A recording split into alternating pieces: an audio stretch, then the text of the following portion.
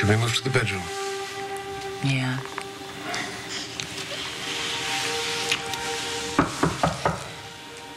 Another interruption. But this time it's only room service. I ordered fondue and champagne. Okay. Oh, we can enjoy that later. Because nothing's going to stop us now.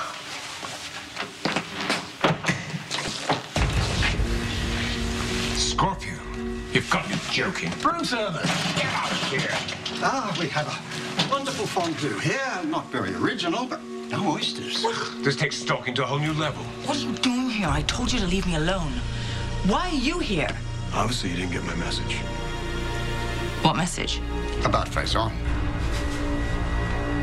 Oh, this is ridiculous. Get out of here. Faison. You called me about Faison? Faison's alive. Yes. AJ Quartermain's got I evidence. want to explain something to you. Look, AJ took a photograph at that clinic that you and Luke went to looking for Robin. I need to this tell can't be you a something. coincidence. It's true, Anna. Doctor confirmed that Faison was a patient. This was after the supposed boat explosion. Yeah, he's alive. I mean, there's your proof. I know. You do? Yes. I've seen Faison. In the flesh. Seen him where? Right here. In this room. So I've advised Interpol, and they'll find Faison, I hope. Find him. He's right here. What do you think? I'm Faison? What do you mean? That Faison was in this room. Well, What she meant was that, she doesn't believe this is the real Duke Lavery, right? he is. What I'm saying is that Faison was in this room. I walked in, and he was waiting for me. And he had Duke tied up and gagged. You saw Lavery and Faison together. Yeah, I saw both men in the same room at the same time, which blows a hole in Luke's theory that Faison somehow had his face transformed with plastic surgery. Tell me, how did Olivia come to be looking at Lavery and see Faison? Well, maybe it was the LSD. Now, please, will you get the hell out I of here? don't know. It was a premonition, Robert. Maybe she knew what was going to happen here tonight. That Faison was going to come after Duke. Talk about twisting the evidence to suit No yourself. evidence. It was a hallucination. It doesn't mean anything. But what is certain is that Duke and Faison are two different people. Well, Robert, I think perhaps you owe me an apology. Sometimes Faison had Duke tied up, and he threatened to shoot him. And yet Duke's standing here. Yes, because he overpowered Faison's man, and he got free. What happened to Faison? I don't know. He was gone by the time I came to. What do you mean, came to? Well, Faison gave me a sedative, and I was out for a few minutes. You know, Duke and Faison may not be the same person, but they're obviously working together. No, he would never be associated with Faison, ever. Robert, I thought you and I settled our differences. Why can't you accept the fact that I have not done anything? We ran into a Dr. Albrecht at the clinic who admitted that Faison was a patient. So, that doesn't connect him to Duke. We showed her a photograph of Lavery. And what did she say? Swore up and down she didn't know him. Well, why are you wasting our time? Can you just leave, please, both of you? You don't know a Dr. Albrecht, do you, Lavery? No, I don't believe that I do. That's interesting. Isn't that interesting? Yeah. It's interesting because right after we had gone, after swearing she'd never seen you before, she made a phone call. To you.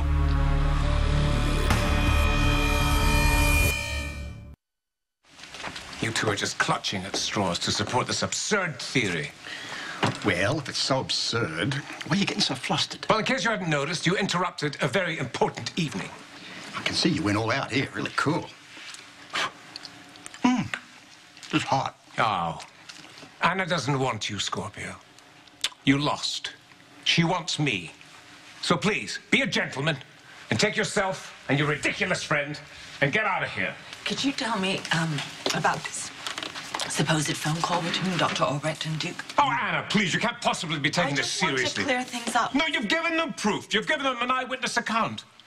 There's no way I could be anything to do with this Faison, but still it's persisted on something to do with an obsessed arch-criminal who's altered his face to fool you. Well, you're right about that bit, about the arch-criminal bit. And now they're trying to fabricate some association between me and somebody that I haven't even met.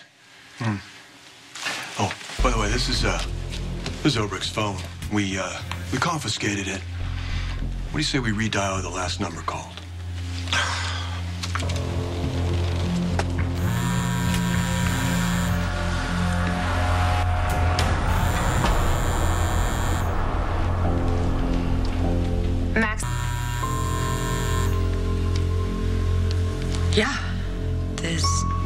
few missed calls from that number. She was obviously phoning you. The only thing that's obvious is these two got a hold of my phone number. And then they picked up a prop phone in order to set me up. Set you up for what, Lavery? All this proves is you and Faison are the same doctor, the same clinic. It's nothing to get upset about. Well, I'm getting upset because I was trying to have a romantic evening with my ex-wife, in case you hadn't noticed. But her ex shows up with this ridiculous lackey trying to make her doubt me. Oh, no. I mean, admittedly, yes, Robert's methods and motives are questionable at best, but McBain would never manipulate evidence. Hannah, No. do you doubt me? Are you getting a little hot under the collar, Lavery? I don't know about him, but it must be 1,000 degrees in here. Yeah. What is it with the heat? Yeah, I turned the heat up. Why? Well, it's lackey's instinct. What are you talking about? You know, we're all sweating except for you, Lavery. Why is that?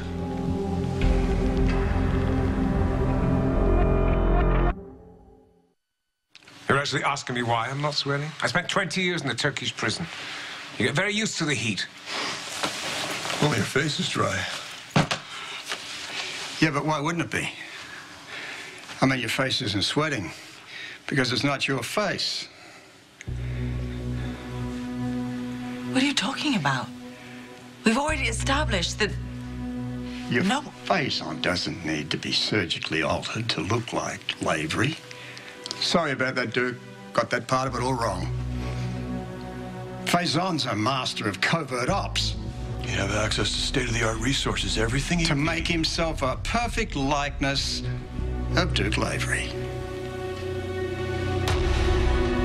You're... A mask? What are you, mad? Mask is perfect. That's the reason you saw the both of them together. Now, he wouldn't have minded showing his ugly dial to you, so he takes off the Lavery mask and puts that on an Oh, would you accomplice. listen to yourself just for once? You take paranoia to a whole different level. Was Lavery gagged the entire time you saw him? Yes, he was. So you never heard his voice? And you were conveniently unconscious when Lavery comes in and takes out the henchman. I mean, how would you know what went on during that time?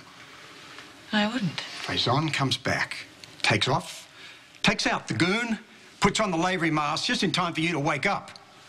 But Duke shot Faison's accomplice. He was here. He was dead on the floor. Oh, come on, the guy's a psycho. What does he care about offing one of his own? Oh, I've had enough of this. If you won't leave, then I'm leaving. Anna, will you come with me? Yeah, all right. Oh, Anna, please. You're smarter than this. No, I'm gonna go with him. Why don't you take me to that little inn? Do you remember it? In the Andermatt? We got snowed in. Yes. Of course I will. What's wrong? We never went to the Andermatt. We never got snowed in. Okay, so I lied to you. Yeah, you did. Okay, I lied to you. I lied because I didn't want to hurt your feelings. I didn't. Because I've forgotten something that was important to you, something that was romantic, that wasn't. But you're taking their side. You're taking their side against me. Are you turning this around on me? No. I'm not turning it around. It's just I'm hurt. My feelings are very hurt. Now, I'm going to leave. When you come to your senses, I'll come back and I will get you. Oh my God, Duke!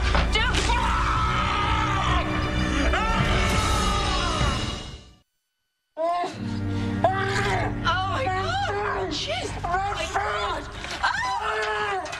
Robert, what did you do? Well, deteriorates latex. I really hope we're right. Agent Crook. Johnny Bate. Yeah, I should have contacted you. Please, Yeah, we we need to got get you it. to the hospital. You can take him into I custody. want to see how bad it is, please. Hotel Riker. Take him.